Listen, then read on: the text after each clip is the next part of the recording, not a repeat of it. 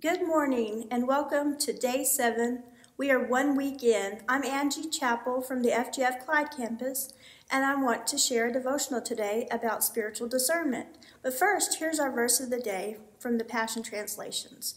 Romans 12:2 says, "Stop imitating the ideals and opinions of the culture around you, but be inwardly transformed by the Holy Spirit through a total renewing of how you think."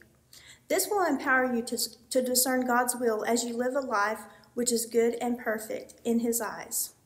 Through prayer and fasting, we partner with God to develop and sharpen our own spiritual discernment. We live in a time where we are bombarded with information. It can be tempting to rely only on what we see or hear in the natural. God teaches us that we are to seek and understand and rely on the Spirit of God.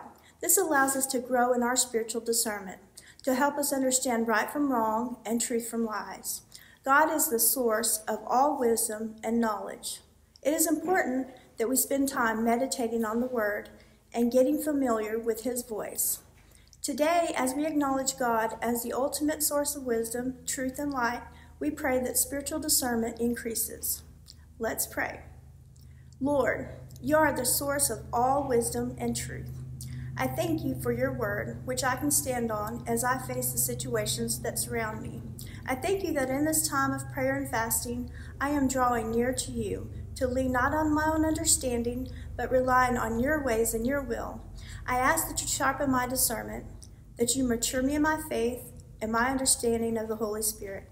I pray that as I rely on You, You transform my heart, thoughts, and the lives of those around me for Your glory. Amen. I hope this devotional has been helpful. But hey, guess what?